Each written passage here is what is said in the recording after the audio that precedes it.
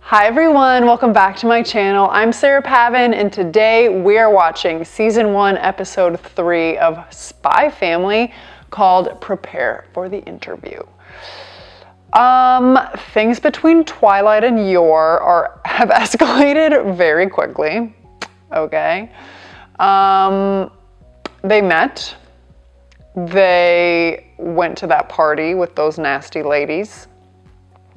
They fought some bad guys, and now they're getting married. As you do. Normal stuff. The engagement ring is a very nice grenade clip. Very on brand, if you ask me.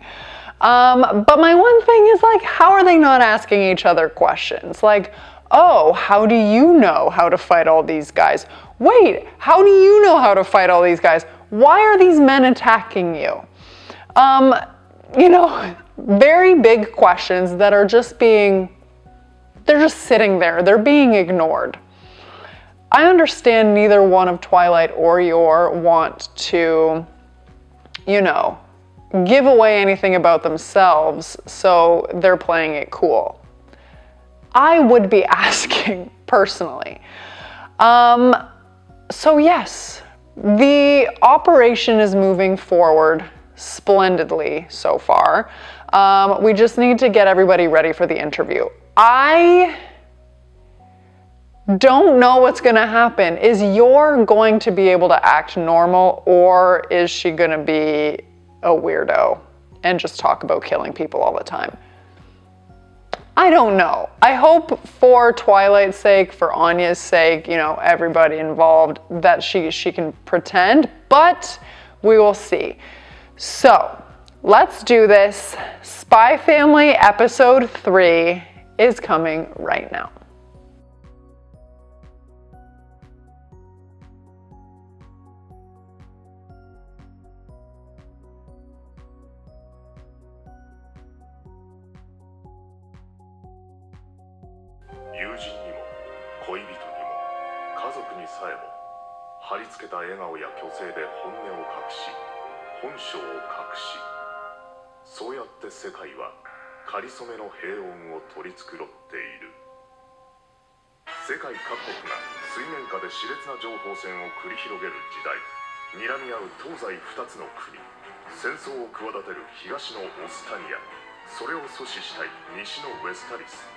オスタニア政府要人の動向を探るべく、ウェスタリスはオペレーションストリクスを発動。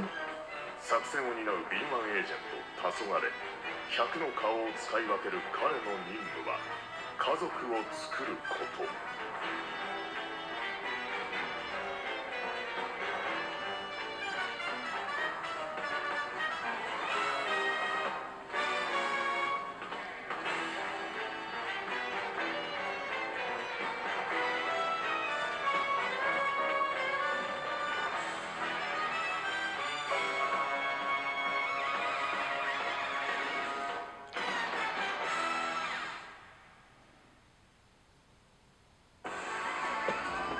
Well, there we go, the perfect recap.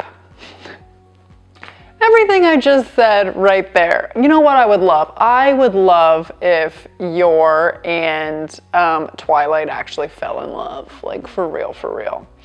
That would make me very happy. I know I'm at the very beginning of the whole anime, so am I like jumping ahead times a million? Yes. But a girl can dream.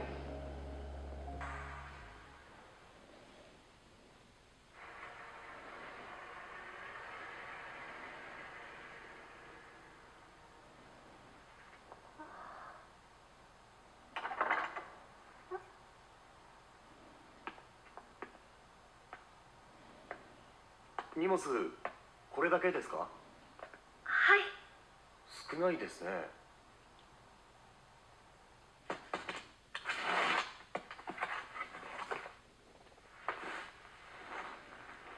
ロイドさん、寝室は？もちろん別々です。来客の時だけそれっぽくごまかしましょう。そうですね。アーニャんちへいらっしゃいませ。よろしくお願いします、アーニャさん。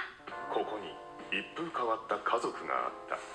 父ロイド・フォージャー、精神科医、正体スパイ、コードネーム黄昏。母ヨル・フォージャー、市役所職員、正体殺し屋、コードネーム茨姫。娘アーニャ・フォージャー、正体エスパー。アーニャに母生まれてめでたい。お手伝い。そうそう、とりあえず知り合いの判事のコネで入籍したのは1年前ってことにしてもらいました。本当は偽造だけど今まで別居だったことや弟さんへの諸々の言い訳は後で考えましょう。わかりました。入籍したのが試験の直前じゃ学校側に怪しまれるからな。店長の許可も下りたし、これで一安心です。ワクワク。父、母、娘、おのがりのため疑似家族を作った3人は互いの正体を隠しながら一つ屋根の下で暮らすこととなった。アーニャ母案内して。Oh. I love the friend, like the informant friend. 100%. Yes, if you got married yesterday and you're going to take your kid to her interview, that looks a little weird. Good foresight. Twilight thinks of everything, obviously. He's a world famous spy, man of 100 faces. Of course he thought about the marriage certificate. Child's play. The shopkeeper. I want to know more.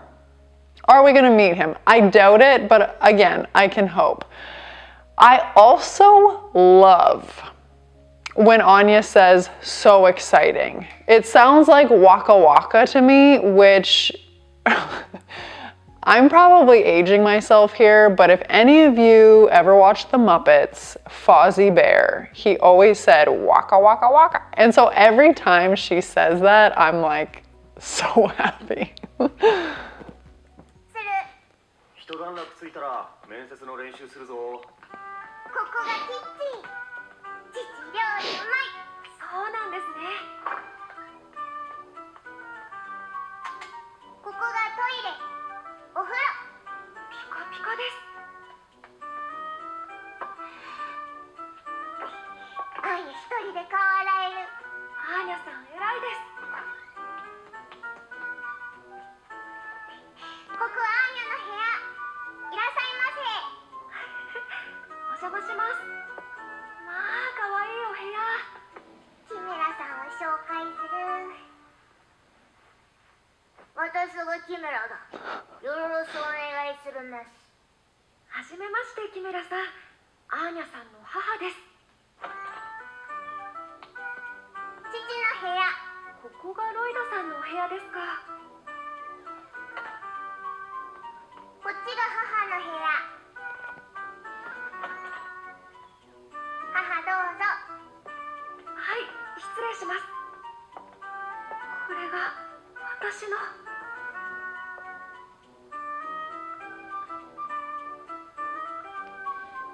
とっても素敵なお部屋です。それはよかった。これで全部です。家具の配置はどうです？軽く掃除もしておきましたが。はい、大丈夫です。アーニャもお掃除手伝った。そうなんですか。ありがとうございます。えらいえらい。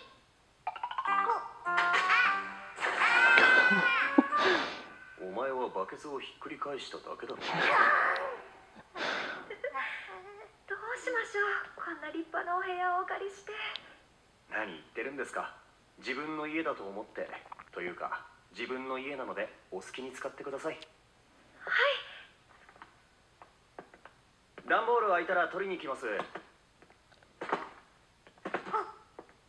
ドさん、収納できました。What? 手際いいですね。Oh, you're quite efficient. お、こちらが例の弟さんですか。あ、はい。夜さんと同じ公務員なんでしたっけ。そうです。最近忙しいらしくて電話でしか話せてないんですが。兄弟でよく似てますね。アーニャの試験が終わったらいずれご挨拶を。ロイドさん、そのことなんですが、私面接に着ていけるような服を持ってないのですが。では今日にでも仕立て屋に見に行きましょう。ありがとうございます。お What did Anya see? And how did she not even react? She definitely looked a little surprised when Yor literally took 2 seconds to set up her room. Didn't really react though. Also, is Yor's brother also an assassin? Like, I wouldn't be surprised if she didn't know that, and then maybe they don't know it about each other, but like, they only talk on the phone. So maybe he is also living a double life and Yor doesn't even know about it. Yes. That's all.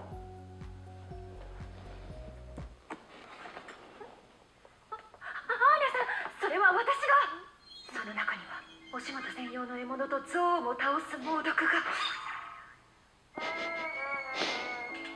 ロイドさんはコーヒーブラックでお願いします。アーニャ、ココア飲みたい。砂糖ミルク入りな。それ。すごい、クッキー手作りなんですね。実は初めてでして、クッキー作り。What a man, seriously, he can do everything. お口に合えばいいのですが。いただきます。おいしい。本当に料理お上手です。それほどでも。アーニャもクッキー手伝った。そうなんですね。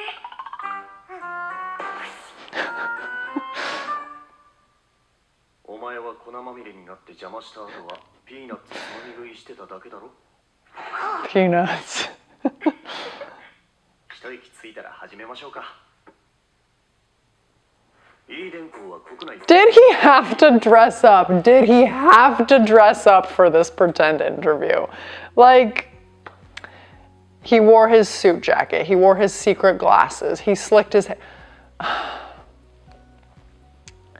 Lloyd, you know what? Do you guys call him Lloyd or Twilight? I'm not loving Lloyd. I kind of want to stick to Twilight, but I also want to stay like consistent. So, what do you guys call him? Right now he looks like a Lloyd, but he's wonderful. He's also very cute. They're a very attractive family, okay? The three of them. 面接では子供はもちろん、親も審査の対象、家柄の良さや教養の深さを試されます。いいですね。では質問です。まず名前と住所を教えてください。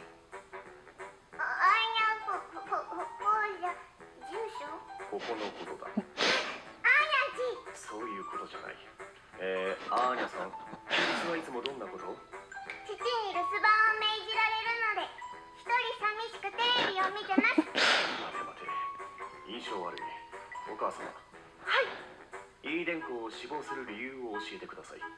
死亡理由ですか？死亡。心肺停止とか出血多量とか全身複雑骨折とか頭蓋骨陥没みたいな。質問を返す。Kill me now. Next question. よく弟がまっとうに育ったな、この人。Well, we don't know.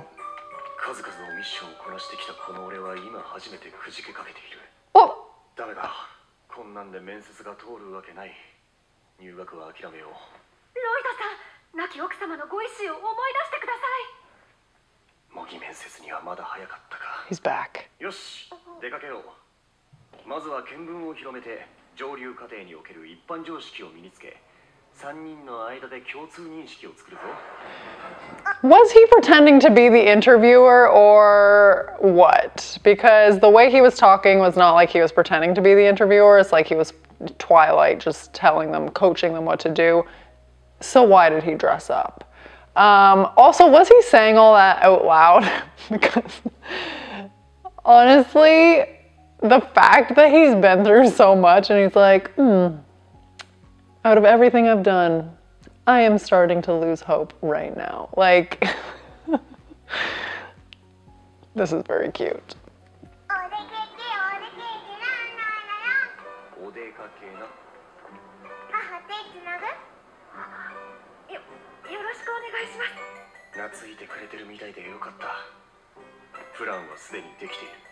今日一日で普通の、いや両家の家族としか見えんようになるはずだ。小さくて可愛かった頃の弟を思い出します。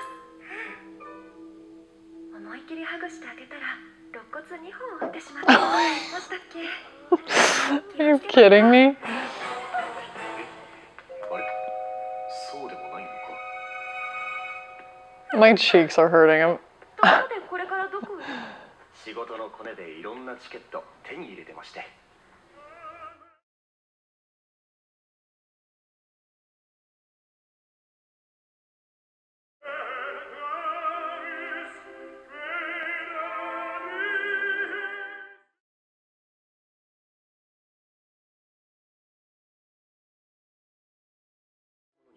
教養を深め、ふとした時にボロが出んようにせよな。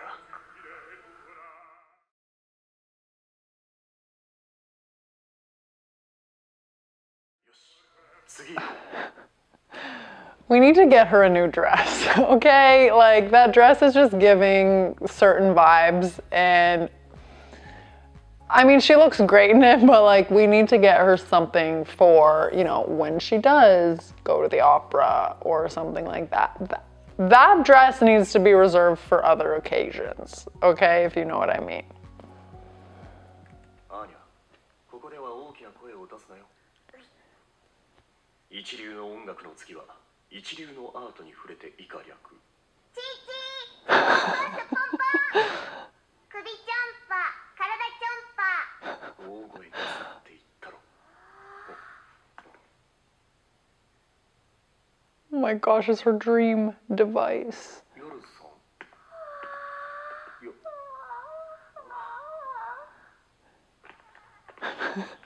I can't. お絵かきか。いいぞ。夜さん、一休みしましょうか。はい。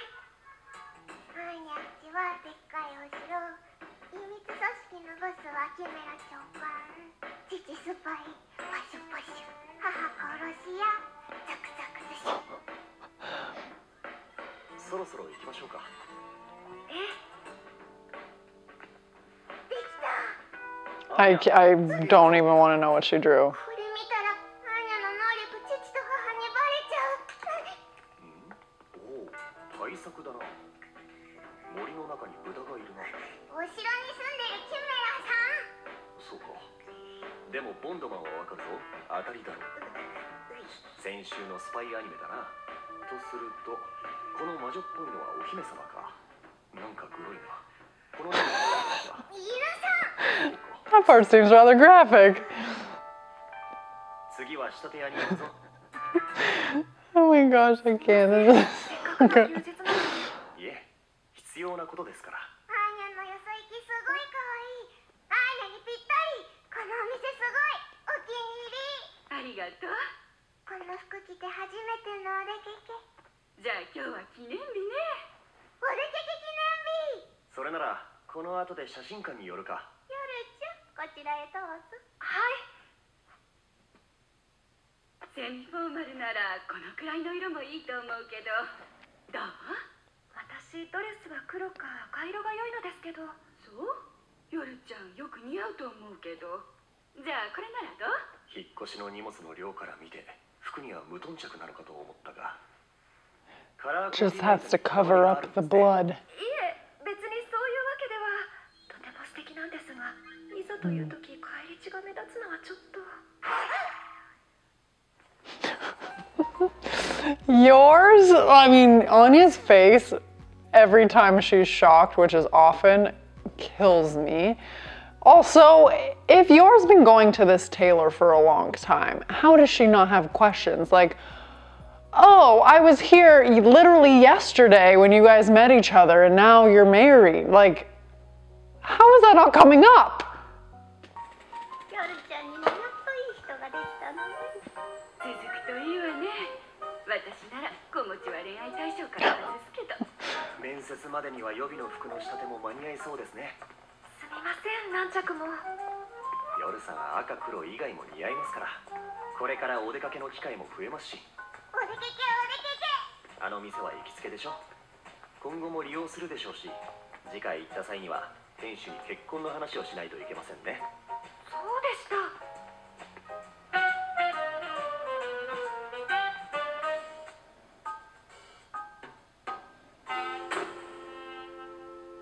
On his face.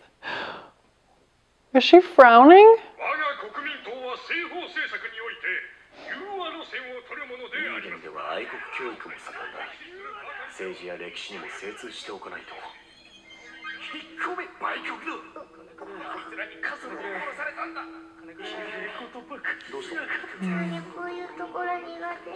すまん、ちょっと怖かったな。どこかで休みましょうか。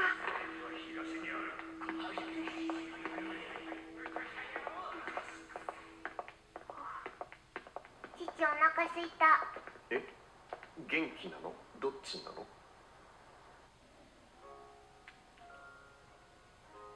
Poor thing, all the people thinking were too loud for her. 手づかみもダメ。夜さんはなんか、スパイ歴十数年、数々のミッションをこなしてきたこの俺は再度くじけかけている。どんな父？何が？やはり人生をミスったか。いや、そもそも他人を当てにすることに無理があったのだ。他人の、それも素人の価値判断などに成功。Civilians. あらゆる事態を予測し、準備し、周到な計画に基づいて行動するのがスパイの鉄則。ならば、想定される面接官の質問を一つ残らず列挙し、それに対する完璧な回答を二人に暗記させる。あるいは、俺がフォローできるよ。ロイドさん、少々気晴らしはどうですか？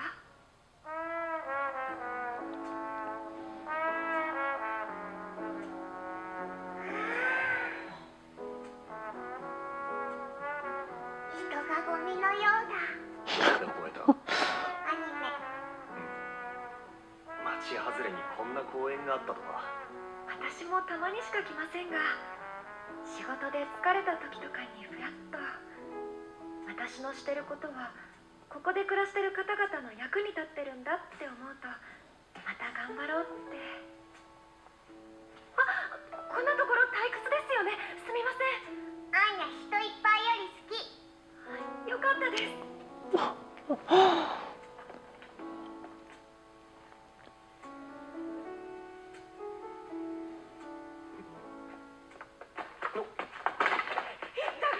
Go get him! Vault over the fence!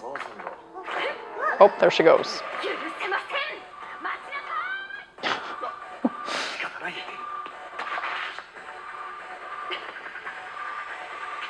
さり見失いました。大丈夫ですか？お怪我は？平気よ。かすり傷。必ず捕まえますので、後で病院へお連れします。あらまあ、ありがとう。あ、ロイドさんたちを置き去りに。Yeah, they're probably wondering what the heck is going on. 人混みに紛れたか。夜さんには悪いが、こうなってはもう見つからんだろう。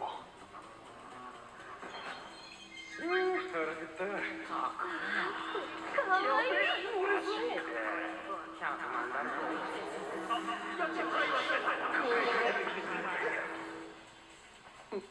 おい。Oh, poor baby.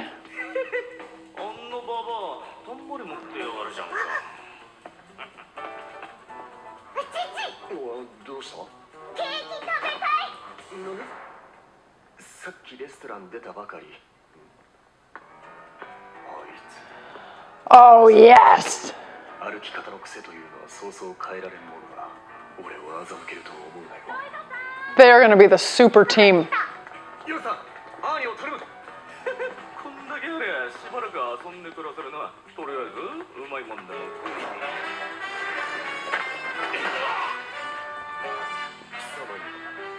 臭い飯が妥当だ。目立ってはいけない。That guy just dropped from the sky. こいつひったくり犯なので警察呼んで突き出しといてください。わざわざ送っていただいて、孫にあげるプレゼントのお金入ってたのよ。ありがとうね。助かったわ。あ、いえ、取り返してくれたのはうちの夫、主人ですので。いや、僕は夜さんがいなかったら追いかけもしなかった。ありがとうね。いい男だね。 Look at him. だから影なき英雄よ。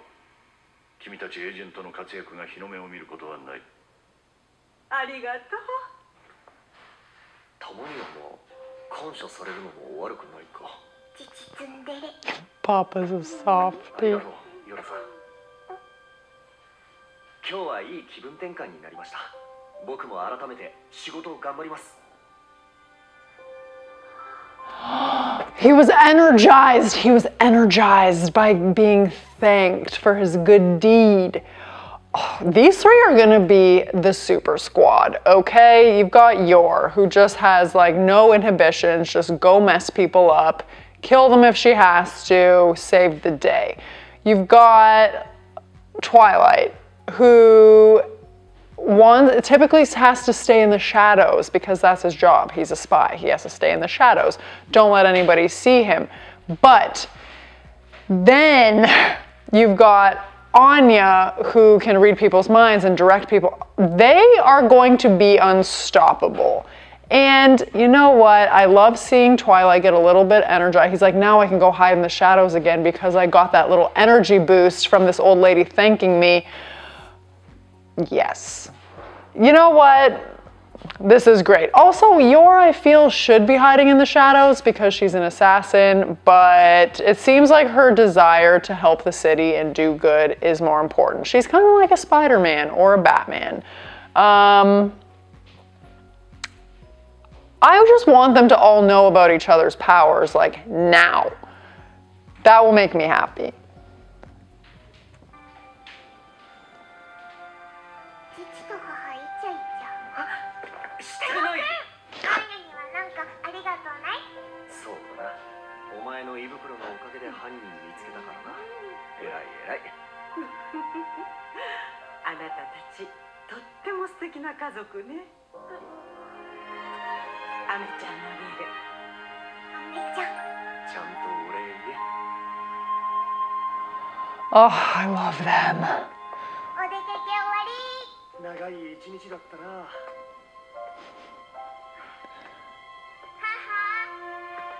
アーニャココア飲みたい。承りました。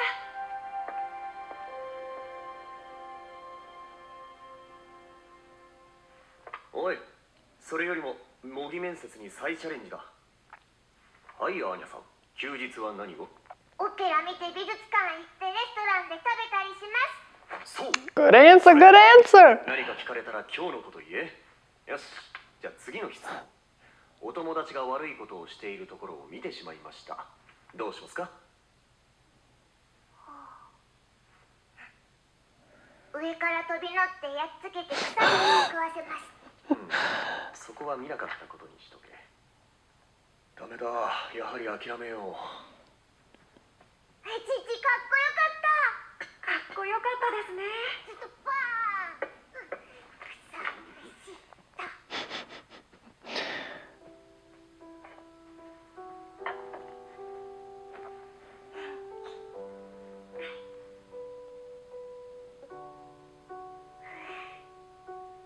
ここは最高。あなたたちとっても素敵な家族ね。そう見えたのならまあ、準備の 1% くらいは進むと思うことにする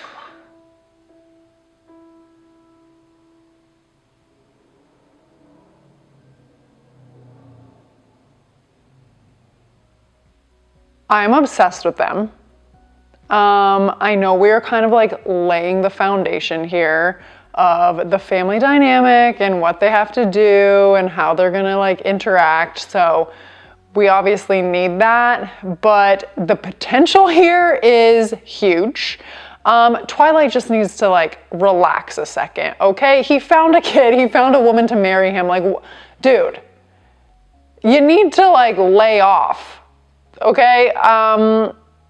Also, little kids will repeat everything they see. So you jumping out of the sky and body slamming a man and cursing at him, yes, she's going to remember that. It will be interesting to see how they continue to do their jobs while raising Anya. Or is raising Anya not even important and they just want to do the mission? I don't know. There are so many ways that this could go right now. I love it. I cannot wait to see how this all evolves as we progress through this. But fair to say that they are a beautiful family and Anya is the cutest little thing ever. Okay, I would love to hear your thoughts. Namely, should I call him Twilight or Lloyd? That very, very important stuff. So hit me up below and I would be so happy if you would like this video, subscribe to my channel, and stay tuned because more Spy Family will be coming very soon. Thanks, guys.